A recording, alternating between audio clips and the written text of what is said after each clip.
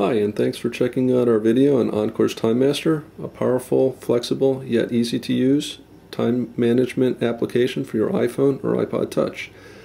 We're going to have 4 videos on this application. This first video will cover the time entries. We'll have a separate videos for expenses, reports, and setup. Okay, let's dive right in. On the time entries, we're going to enter a new time entry by tapping on the plus button. And let's say that we have a new client and we're going to add a new project under that client. So we're going to tap right on project and we're going to add a new project right on the fly here. So we put in the name, and let's say that we were doing a TV guide app for them.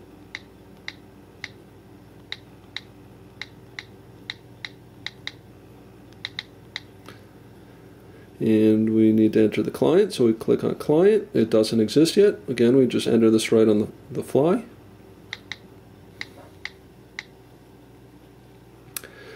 We have optional codes, which are for clients, projects, tasks, and expenses.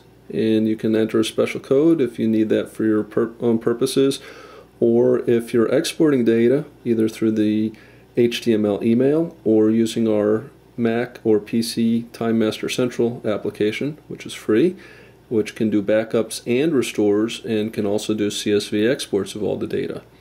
So we're going to put in a rate now, and let's say that we're going to bill them $90 an hour, and we're going to save that.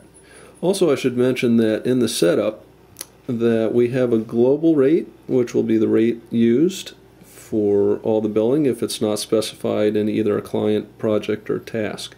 So that we set that to 95, and we decided that we were going to overwrite it to 90 in this. So now we're going to pick that customer, and if we want, we can even override the client's rate, which we set at 90, to 85 just for this project. So we're going to say that we're going to give them $5 off an hour for this project only, and again an optional code. So now we have that. Now we have our project in there. So now you can see that in our new entry we've added a project, and it also pops in the client right away. The time and date are created when we create this record. We can go in and we can change the start time. We could change the stop time. We could say that we finished at 9:09, and that will give us a duration of 3 minutes. Or we could say that we worked for 8 minutes, and it will automatically adjust that. We can have different rates. The rates work by the global first, then it's a client, project, task, and then you can also have a custom rate just for this one single time entry. So if, say for example, you didn't want to bill them for this one entry, you could set it to 0 if you wanted to give them a freebie for some reason. And we can set a description for this. So let's say we met with client.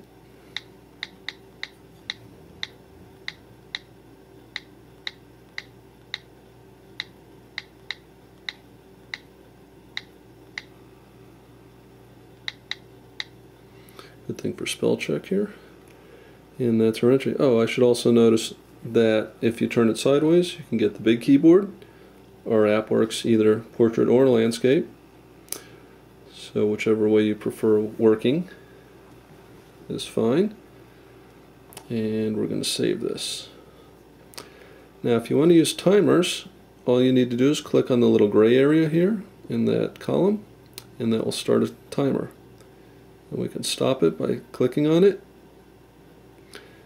And I'm going to make one jump over here to setup to show you about rounding. You can set rounding, and we could round up, say, to the nearest minute, or we could put the nearest, which if it's 30 seconds it will round up to a minute. If it's 29 seconds it would round down to 0 minutes, and if you're down and you had 59 seconds it would round down to 0. So let's look at what happens if we go up and we go back to our time entry. You can see it's up to 2 minutes now. If we go to nearest, you can see it went down to 1 minute because it was less than a minute and a half, and down would go down. So I'm just going to remove the rounding again for now. Set that back to none. Okay, so we have 1 minute 6 seconds. We have a couple powerful filters we can use on this. We can have the dates. We can look at just today's entries. We can look at this week's and the last week's. And we can do the entries just for this month if we want to just see those. And we can also filter by clients, projects. We just wanted to look at the TV Guide app, we could select that, or tasks. So I'm going to leave this on all entries. I want to make one other note here on the setup. We have something called week starts. So say for example that your work week starts on a Tuesday and goes through a Monday instead, you can select that here. Then when you look at anything, either the time entries where you're using the filters or the reports, and you select something that's a week, like this week, you'll see that our week goes from the Tuesday through the Monday. So, or last week we'll do last Tuesdays through the previous Monday. The last thing I want to show you here is that you can sort these by tapping on the columns. You can make it ascending date order or descending. You can sort by client. And I'm going to leave it sorted by descending date. And also if you tap on the time, we'll change between the fraction value of the time or the actually hours, minutes, and seconds. So that wraps it up for the time entries. Please check the next video for expenses. Thank you.